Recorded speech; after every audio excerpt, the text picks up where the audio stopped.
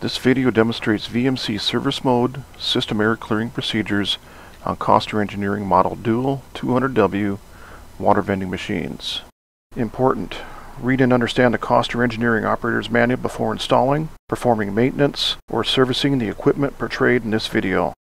The existence of system errors in the VMC control board can result in sold-out selection buttons, problems with the operation of coin changers, bill validators, and credit card readers. To check and clear system errors, the VMC board must be placed into the service mode. On Dual 200W model machines, the VMC board is located above the coin changer, inside the rear of the machine. Menu navigation while in service mode is accomplished using the left dispenser selection buttons on the front of the machine. These buttons are identified as PV1, PV2, PV3, and PV4 from top to bottom. On the digital display, to navigate the menu when in service mode, key 1 corresponds to PV1, key 2 to PV2, key 3 to PV3, and key 4 to PV4.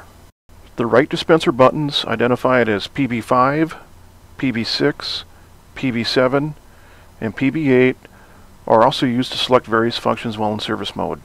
Once you have located the VMC board, press the service mode button one time, which will result in a single audible beep. If system errors exist, the display will read System Errors, Key 2 for Menu. Press selection button PV2 to display the first system error, which in this example is a motor error. Now press PV3 once to clear the displayed error. When all errors are cleared, the display will read Key 3 for Help, Key 2 for Menu.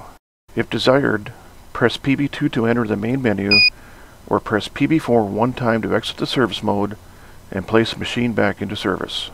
Always refer to the operator's manual for the correct and safe operation of the equipment portrayed in this video.